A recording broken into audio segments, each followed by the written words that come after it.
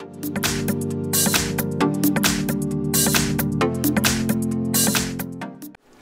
I have Motorola Moto G5S Plus, and today I'm going to show you how to add fingerprint on this device. So first of all, you have to open settings, then scroll down a bit and enter security section, go to the fingerprint, and next you have to select your backup lock screen method. It could be pattern, PIN, password. Let's select PIN. Then you have this option secure startup.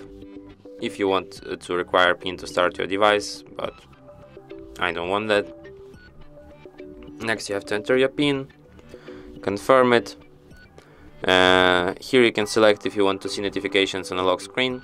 You can see all notifications, you can hide sensitive content, and you can don't show any notifications at all.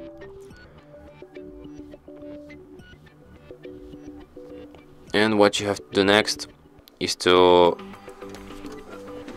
tap the fingerprint sensor with your finger here, like this.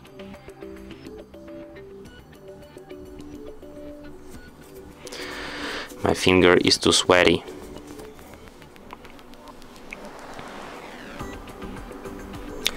And fingerprint aided.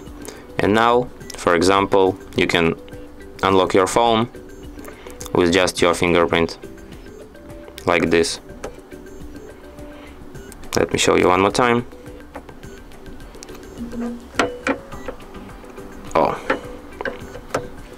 And that's it. Thanks for watching. If you find this tutorial useful, don't forget to hit that like button and subscribe to our channel.